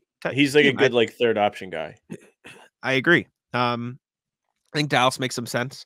I think Grant, Rashawn Holmes, and a pick, maybe Jaden Hardy. Like you can get something done there. I think where else makes sense for him? If I'm Philly, I go get Kyle Kuzma absolutely, and I don't even have to give up Tobias Harris. You trade market like I don't hate that for Philly at all. Actually, I think it makes him bigger. I think you could run Tyrese Maxey, D'Anthony Melton, Kyle Kuzma, Tobias Harris, and Joel Embiid. Bring Nick Batum off the bench, right? You can get. Let me see if that money works. Let me just fact check myself real quick. Yeah, Kuzma makes Miami 20. Could be 25. a place. Lowry's Yes. contract and whatever. Definitely, I agree. That's the money. Yeah, you'd have to give up Lowry. What else would be good? I don't know. I wonder if the Pacers would be interested even post Siakam. I don't think so. I think it makes too much sense. Bucks can't do it. Kings. What about the Cavs? You're the Cavs. Do you like Kyle Kuzma? Do you think he's a better fit for that team than some other guys? Like you could cobble together Karis LeVert, Isaac Okoro, and I don't know what picks they have left available to trade for. And then you get Kyle Kuzma. Then you roll out a lineup fully healthy of Darius Garland, Donovan Mitchell, Max Strus, Kyle Kuzma, Jared Allen, and then Evan Mobley, and you can bump one of those guys to the bench. That's pretty good. I think that's really good. So I don't know. And he's better George Niang for what it's worth. Better George Niang is assault. I think it's good. I bet the Lakers show interest, of course. Shocker. Yeah. Lakers are going to get everybody. Mm-hmm. What about the Rockets? Give the Rockets. Do you want them? Is there really room for him though? Like if you're trying to step forward in the future, like do you really want him to come and take shots away from guys you're trying to develop? I don't know. What about Utah? Utah could be a team. I know you like them as buyers, so I brought it up. I don't know what they're gonna have to give up to get him. Well, you give up Horton Tucker, John, or maybe you should give up John Collins. Say, please God, take John Collins away from us. He's their highest paid player. I forgot that they went and got John Collins this summer. Like, and that was like, I don't even remember what we thought when it happened. Do you know what the trade was? It was. Wasn't it like a free trade? It was Rudy Gay in a second round pick. Yeah, it was a free trade. Yeah. Very funny. All those years that like the Celtics were in on Collins and it was like Jaylen Brown has to go in the trade. Yeah. Or Marcus, and it was Rudy Gay that got the deal done. Oh man. I like Kuzma though. I like Tyus Jones and Gafford too, for what it's worth. Gafford, I don't know what would make sense for him. I don't know what team needs that type of big. Maybe the Knicks. Knicks could use a big of any sort. Like Tyus Jones, unfortunately for the Lakers. I really like him for the Heat. I think he makes a ton of sense. Tyus Jones on the Magic would be electric. That'd be sick. Yeah. Magic are my Dejounte Murray team too, actually. I like that. Well, maybe you'd fight Paolo Banchero. They have beef, remember? Do they? They had beef, yeah, for a while. Let me find exactly what it was. They had beef a couple summers ago. I forget exactly what it was. There was something. Oh God, I would have to find it. It was like in one of these pro-am games over a summer. Oh, I remember this actually. Yeah. It was stupid. I don't know. Orlando could use like a solidified guard to go along with their younger guys. And I think they could get the deal done. They have a zillion young guards that aren't going to like get them over the hump. Yeah. Thing. I don't know. They just drafted Anthony Black. Maybe you want to be patient. No, I like the idea. Like I like the fit, but yeah. All right. Next NBA thing we got. I just started playing a video on Twitter. It scared me. Next NBA thing we got is the Trailblazers. Again, comes from Mark Stein's latest newsletter. They are reportedly not trading Jeremy Grant, but they will be looking to trade Malcolm Brogdon. Stein reported that he expects Brogdon to be moved. As deadline approaches, expect his name to start popping up all over the place. Knicks, who need a backup point guard, are one team in the mix. Makes sense. I don't know why you wouldn't at least. They'll probably.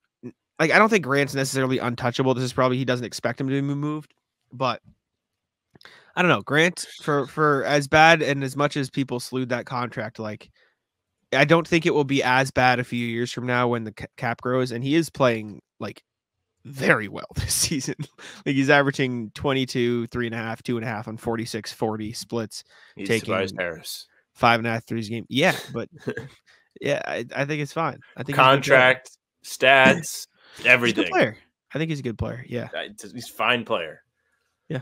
But maybe not for that money, especially because like that was definitely a ploy to get Dame to calm down and it didn't work. And from that perspective, yes. But I do think, looking at this, it's not going to be great by 27, 28, but I think the cap's going to grow. I actually don't think this is as bad of a contract as it was when we saw it signed. They got to stop growing the cap.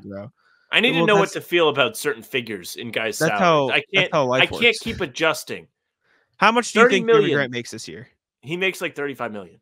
27. Oh. Why he makes 35 by the end, right? He makes 36 for a player option in 2027, 28. But by that point, like that's gonna be the same as 27. I mean, also thought the same as you. I thought it was a lot worse. Team to pay him that money to help them compete, it makes sense. But for the Blazers to give that much cap to him. But now they have a tradable guy, right? Like that is a contract teams will probably want to trade for down the line because it'll be a tradable contract. I'll put it this way. It is a lot. It's not nearly as bad as I thought it was when I think of Jeremy Grant contract, like looking at it again. I don't think it's as bad. I just think I remember the 36 player option. I'm like, exactly. That's what I remember too. I agree. He makes 27.5, 29.7, then 32, 34, 36. Like, not as bad. Well, what's worse, that or DeAndre Ayton's 32, 34, 36 right now?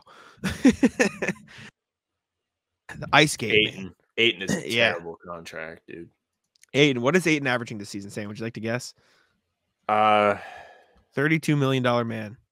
Playing 31 minutes like 8 points and 12 rebounds. Close. 13 points, 10 rebounds. Respect him. But Malcolm Brogdon is reportedly going to get traded. He makes 22.5 this year and next. Makes sense.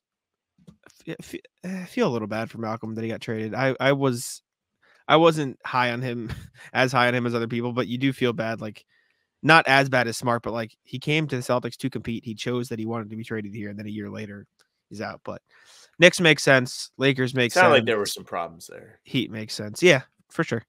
For sure. Would be funny if he'd traded him back to Indiana, but I don't think that'll happen. Send him back to the Shadow Realm. All right. He's already in the Shadow Realm. He has been sent back to the Shadow Realm. If he got sent to Indiana, you're right. You're right. He gets sent out of the Shadow Realm. Yeah. I used the phrase wrong. Rescued. I used the phrase wrong. Next thing we got is KD talking about the GOAT debate to AZ Central, which is just Arizona Central. He's confused as to why he's not in the GOAT debate. Said, because I went to the Warriors, why shouldn't I be in that? That's the question you should ask. Why not? What haven't I done? My response, less championships, less MVPs.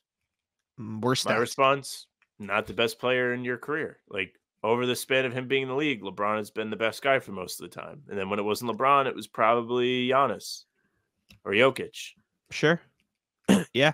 Or Kobe at the start. Like, sure. Yeah. Also, less titles, less everything. Like, just worse stats all around. Like, and it's not that he's not good. Golden State. I did see something, and I think you'll back it immediately because you dislike LeBron. I saw somebody tweet, if KD's Warriors rings, quote, don't count, then LeBron's Miami rings don't count either. I don't think it's the same, but I understand the I don't concept. know. It's similar, but it's not the same. No. Like the Miami thing was like team stacking for sure, but it was like they all like kind of joined. Like it was like an upstart thing. Like he joined something that was already built. Yeah, and it took him a year to figure it out for what it's worth. Kevin Durant joining the Warriors is more like Ray Allen joining the Heat to me. And those are still kind of different. Those are also very different because one was an MVP and one was Ray Allen at the end of his career. Yeah, but like it was joining a rival team after losing to them in a conference finals. Sure, no, I understand. It's just there's levels, I think, to those two things. Like Ray Allen joins a Heat team that's already built. Like he doesn't join to be like one of the best players on the team, but he still joins it. Like yeah, no, he did. He ring chased. That's what he did. It's fine. Last thing, you put it on here. I'll let you explain. SGA and Anthony Edwards have beef. Please, yes. The two top teams in the Western Conference have their top guys going back and forth. So, as we mentioned during the standings check, Oklahoma City just beat Minnesota on one of the weekend days. And after the game, Anthony Edwards was asked about the loss, and he says it's hard to do and win with Shea getting calls. It's hard to shut him down. You can't touch him at any time of the game. It's super hard to beat. That team is a good team, especially when they get calls like that. So, in response to this, Anthony Edwards, Shea has posted on Instagram and said, they talk about me for my post-game, not my post-game comments.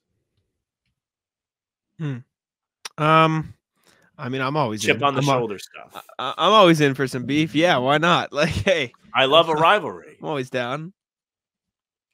They talk about me for my post game, not my post game, is all time. That's he is goated on Instagram. Have you seen all those comments and stuff? He is fun. I don't use Instagram. I know. I just see it on Twitter. Like I see people post his comments and captions to Twitter. I think it's fun. He's cool. Yeah, no, I'm in. I'm all in on Ant. Seems like he's very into the whole like let's create some beef, and I think it's funny. So I'm with it. I'm down. Why not? Fuck it. I'm in. Don't have to spend time on it, but I'll tell you the Athletic Mike Vorkunov of the Athletic just put out an article. Why white home uniforms, once an NBA mainstay, have disappeared. So I'll let you read that afterwards. Oh, all right. Yeah, I'm in. All right, but that's a now I know who to put like a bounty on. I will. Good transition to the rat list. You can jump over to that. Would you like to kick us off, sir? You go ahead first. All right. Let me change the background and then I will go. Let's see. First one. So I went out with some buddies to watch football. Well, I say went out. I just went to their apartment, my future apartment, where I'm moving to in Alston in September. And we were playing Are You Smarter Than a Fifth Grader on the Xbox. I think they have it on the Xbox? Yeah.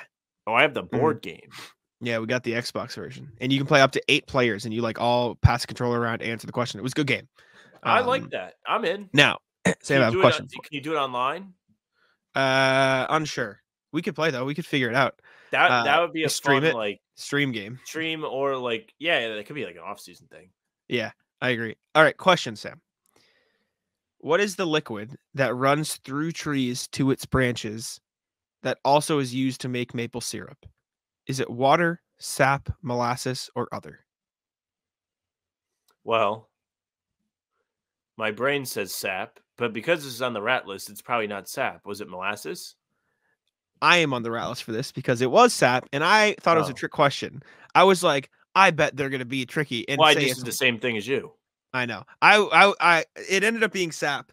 I put water because I'm like, this is probably a trick question. They probably use water to make it too, but water is like running through it and giving it. The question was, what gives trees nutrients all the way to the branches and is also used to make this? And I'm like, I feel like it's a trick question. It should be water.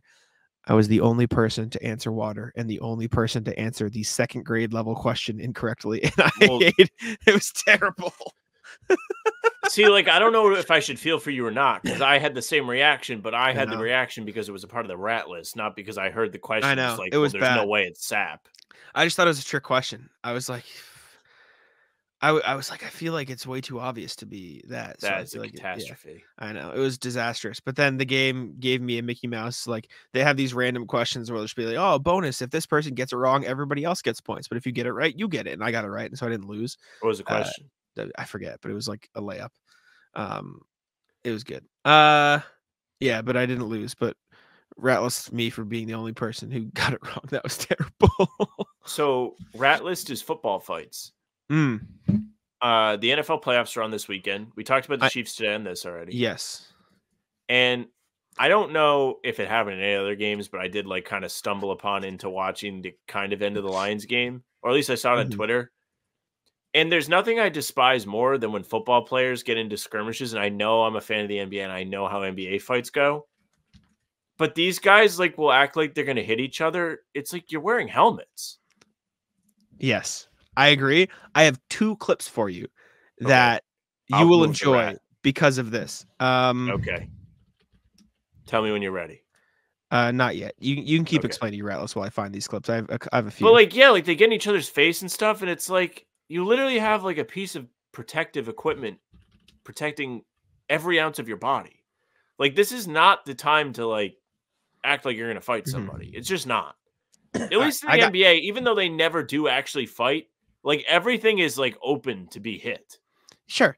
All right. I have 3 clips for you. Okay. I have 3 football fights that I don't know if they'll necessarily change your viewpoint on football fights, because I agree with the concept of what you're saying. Okay. But they are football fights can be good things. Okay. First one. Okay. Post game, Richard Sherman, Trent Williams. Okay. Talking crap all game, and this is what happens. All right. Yeah. Hey, hell of a game, boy. Way to work out there. Hey, what you gonna do, boy? I'm punching you. Hey, do it then, boy. Yeah, but he's not wearing a helmet. No, sure. That's the one. I thought it was funny. Punch you in your face, got him. Then do it. Next one. He's not wearing a helmet. Sure. Next one. Andre Johnson, Cortland Finnegan. Okay. Let's take a look. Let's see. Boss has 3 catches for just 23 yards. He took his helmet off. Finnegan getting into that wasn't it. That wasn't it. Okay. There's more. Handoff for Ward on 3rd and 8. And Ward leaning forward. Flags come down. Their helmets are off. Okay. I know, but what I'm saying is like you say they're acting tough, but they got their helmets on. I'm saying sometimes there's no acting. They rip it off and they're like, all right, let's do it. You know what I'm saying? Sure. That's the point I'm making. And then the last one, it's another one where he takes the helmet off, but it's a bit more about it. Is the helmet off being a part of the whole thing? Brian Cushing. Let's take a look. Oh, intercepted. Wait a second. Impressive sprint from him. You picked up. Look at this, rep. 66 is not doing a damn thing. 66 is a massive pussy. Listen, if I'm 66, I'm not doing anything either. But yeah, like don't act like tough by headbutting him with your helmet on. He headbutts him without the helmet. That's all time. That's it is. That's tough guy stuff from him. But like the other guy is like what I'm talking about. It's like, yeah, you have a helmet on. Like, congratulations. Yeah, that's what I'm saying about the Andre Johnson Cortland Finnegan fight. Like they were about it. They took it off and they were ready. They were about it. I thought you were going to show Myles Garrett like literally swinging hitting the guy with the helmet. No, I was waiting for it. No. Mason Rudolph doesn't. No. Rat list FIFA. So I was playing again at the place I was at for the football games. We were playing FIFA, and me and Brian, it was the guy, my friend who was on my team, we're up 3-2 with like the 95th minute, and we're the other team, which is Danny and Ethan. They're getting downfield. They're in the box, right? They shoot. And it goes out. We think it's deflected off us because they go to a cutscene. We're like, oh, corner. It's a fucking penalty. And we looked at the replay. He got hit after, like, ghost hit. Like, it didn't actually hit him. Like, he ran through behind him. Ghost hit after the ball was shot. And we lost in OT. I don't know what the rules are. It was ridiculous. I'll just say, I'll put it this way. It was an obscene penalty. It was terrible. We were both mad. We had no business losing that game. It was terrible. I was angry. So that was ridiculous. Speaking of pro clubs, back in the day, I was like, me and my friend, the two of us made it to the top division in pro clubs. So Div like 10. No, Div 1. Oh, 10. I see what you mean. I thought it was like all the way up the ladder. Yeah. Sure. No easy feat. I believe you. Yeah. Big time. Love that. So speaking of video games, rat list to Civilization Revolution. Now, this is going to be like kind of niche, but like there is a series of video games called Civilization. This is the dumb guy version of that. Like the other games are like really complicated, and like the whole point of all of these games, including the one I've been playing, is you like take like 4,000 BC, like start a country, expand, etc., and you want to win. These games take like 3 hours, and they're addicting. So this is a fantastic way for me to waste time, and I can't even really play like the newer editions because, like, again, I'm playing the dumb guy version. The new ones are so much more complicated. I can't like be bothered to learn it. Game fun, time wasting, not fun. Short rat list, but it's kind of annoying, like how like addicted I am to this. It happens, man. That's how it be. A game's good, man. You get addicted easily. Rat list. I need to explain the context before I give you the rat list. So we played baseball. It's a drinking game. Baseball, the drinking game, effectively. And so the way it works is you set up a little table, and there is 4 cups in like a stoplight formation, like in beer pong. You know what I'm saying? Where it's just 1, 2, 3, 4 in a line. And you play pong, and you get 3 shots. If you miss all 3, you're out. If you miss the cups completely, like you airball the cups, it's automatic out, 3 strikes. And if you get it in the first cup, single, second double, triple, home run, whatever. And then there are 3 cups next to you in a line. So like there, if this is a table, there is one, like a team on each side, 4 players on each team. And there is pairs at each base. So offense, let's say I hit a double, I go to second base. There's a defender at second base. At any time, I can steal, and I can drink the cup, and then I play flip cup. And if I get the flip cup before the defender gets it, I advance a base. You can double steal, whatever. You're going to get more runs, effectively. We did a draft. I was a captain, and I drafted. Yeah, it was fun. It was fun. I drafted Ryan, who is one of Danny's friends who I know from home. Just the context, he lives in the apartment that I'm moving to, but whatever. Ryan, drafted him first. Ryan did not get on base one single time, meaning he didn't make a single pong cup. We got smoked 8-4, and my first pick didn't make a single like base. He didn't get against single. So I was mad. Just look at Anthony Bennett. Tragic. Yeah, Anthony Bennett. Ryan, I'm brutal. It was bad. So rat list Anthony Bennett. Ryan, sorry, but it's tough. Rat list the men's league. The men's league has once again perished. We are now like 0-8 on the season. Oh, disaster. We lost by 20 plus points again. We gave up 100 points. Ooh. We're getting laughed off the court. How long are the games? 40-minute games. Okay. Just like really bad experience. There's some disconnection between the team. Sometimes the ball doesn't move. A lot of complaining about the refs who every week just don't make calls for really anybody. And yet the teammates will be shocked. It's like, wait, we didn't get free throws? It's like, yeah, we've gotten like 2 free throws the whole season. Are there like refs that are like paid to ref this men's league? It's not like just random... Okay. But like the officials, like they get paid by the hour, and they're not going to prolong the game because they're on a schedule. Yeah, it's pretty like straightforward. Like, don't go in there expecting foul calls. So yeah, we have once again perished. I mean, I don't think I played that good, but you know. How long's the season? I think we have 2 more weeks, and I missed both of them because I have work trips. Gotcha. And then we have playoffs because everyone makes the playoffs. Oh, hey, and we get to play would be a miracle run. Well, maybe not. Maybe no miracle run. Well, it sucks. Like I went from playing on championship caliber men's team in the summer. We won 1 and lost in the championship of the second league, and then the team took a break for the winter, so we kind of like pulled together our own team, and it's just a lot of factors into why we're not very good. Like I'm not like a good creator for like everybody. Like I'm just like run around, catch and shoot, like that kind of thing. And like you went from the Nuggets to the Pistons. Pretty much. It's tough. Yeah. Tough look, man. It's not what you want. Jeremy Grant.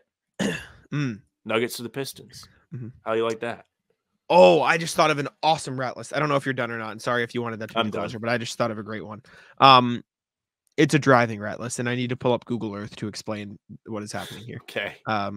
However, I have one after you're done with this that I can close with today because I could not believe this. I was gonna say, if you can filibuster while I try to find this, I don't actually know. Yeah, I don't actually know the what's it called, the location I have to plug in to get to this spot. But speaking of driving, today I was driving to the gym, and in my town there is a major intersection where it's near the airport, near some neighborhoods. Like a lot of people will be there, very busy. So busy that they moved a Dunkin' Donuts off the corner and moved it like 2 properties down just so it was easier for people to get in and out. Today I am at a red light. The light turns green. And what do I see ahead of the 2 lanes that I'm in heading whatever? Technically we're heading north. I see a team of construction workers. One gigantic construction truck, another one that looks like a street sweeper. And then they got these fucking guys putting down asphalt to fill potholes. It's like 8 a.m. People are trying to go to work. This is an overnight job. Like, I should not see you if you're doing road work. I just shouldn't.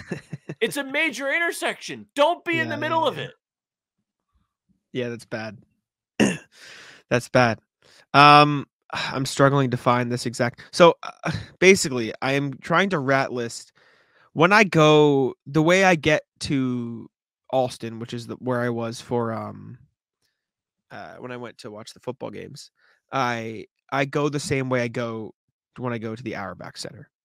Okay. But the rat list I'm trying to explain is so basically I'm going to do it without this because I can't find the exact thing.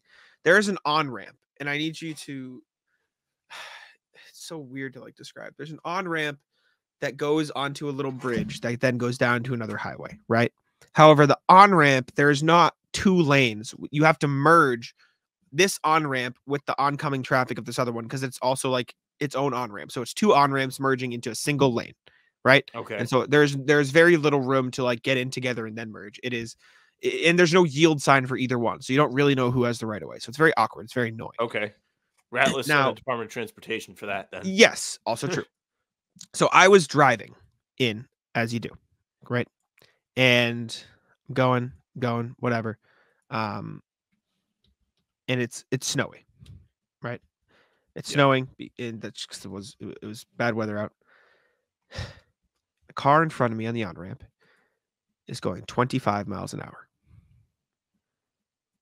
I understand it's snowing, but you are going to the ground a little bit, not enough for him to be going 25 miles an hour. Put it that way. Like it's a 55. Maybe you go 40, right? 25 is obscene and it's dangerous. The ramp itself, he's going 25 or like the he's on the highway. So there's a little like side highway to get to this on ramp because it's a connector. This is why I needed Google Earth, but I can't find it because it's weird. There's no like address I can put in to find. I can picture what you're talking about. We have one. It's called 37. It goes like across. You can get to 95 and get to 295. Yeah. Like, but you can take it to get between the highways or to merge, whatever. I can kind of imagine what you're talking about. There's no reason he should be going 25 in this spot. But so he's going maybe even slower than 25 on the on-ramp. Like he slows down to get on this on-ramp. This is going to be a 2-hour pod. But I know, it's whatever. Which then there's a car coming the other way. And because he was going so slow, I didn't think I would have time to get in front of this other car. So I slow down, and then the other car slows down because he sees us. And so then I end up having to speed up to get ahead of the car, and I get honked at, and my tires start like sliding on the ground because I'm going from 0 to like 40. Yeah. I'm like, so I'm just so angry. And then we're on the road going to the next highway because of the connector thing, and the guy's still going 20. Like, so we can't go anywhere. I was so unbelievably angry at this fucking moron. Oh my God. It was infuriating. And then I had to like sit behind him on the next highway for a bit because it was packed. I was getting so fucking heated, man. It was unbelievable how ridiculous this guy's driving was. Terrible. Anyways, that's all I got. I'm mad I couldn't find the what's it called? The Google Earth, but it is what it is. Anything else? No final rat list for me today. All right, we'll wrap it up there. Thank you all for tuning in. We appreciate it very much. Like Sam said, this is going to be a very long show, but if you listen to it, we appreciate you. Thanks for tuning in. Make sure to subscribe to How About Them Celtics. Leave us 5 stars and follow us on Spotify. And then on Apple, please leave us a review. Would be very nice. Please don't call me Genki. Please. Just please. Would be appreciated if there was no Genki there, which I do still see a Genki thing. But that's fine. Thank you all for tuning in. I'll let Sam wrap it up. Hey, thank you very much for listening or watching. If you're watching, make sure you subscribe to our YouTube channel. You can hit the notification bell so you don't miss any of our weekly pods. We're doing them Tuesday, Thursday, Sunday. You also will get game recaps, which will go up on the days that pods do not drop, but there was a game the night before. Talking Seas with Bobby Kravitsky. Those go up Monday, Wednesday, Friday. We all chat, hang out, play trivia, give you good information. And then on other off days, we're doing film breakdowns and rumor breakdowns and other videos of that sense. And before every game, half hour before, we are here doing live streams for the pregame, getting everyone hyped up, talking with chatters. The Houston one was a blast. I'd imagine the Dallas one was as well. So you don't want to miss any of it. Subscribe, hit the bell, leave a like, leave comments. We appreciate all of it. You can find us on Spotify and Apple, like Jack said. The audio versions of pods and game recaps will be there. If you leave a 5-star review, we would appreciate it very much. You can also get in touch with us via email. You saw us go through the emails on today's pod. We always appreciate it. RJ gave us some great content. The elongated season rat list was excellent. So you can send us emails like that, or you can send us just what you're feeling about the games, and we'll read them. If you want to find us on socials, it's at Twitter, Instagram, and TikTok. I've been trying to run the Twitter during games at the very least. Try and post memes or whatever. The Facebook page is just the name of the pod. If you follow that, you will get the pregame streams right to your feed. They're also on Twitter and YouTube, of course. And Jack's Twitter is at Jack's Money NBA. Mine's at Sam LaFrance NBA. That's it for us. Bye. Taco, come on.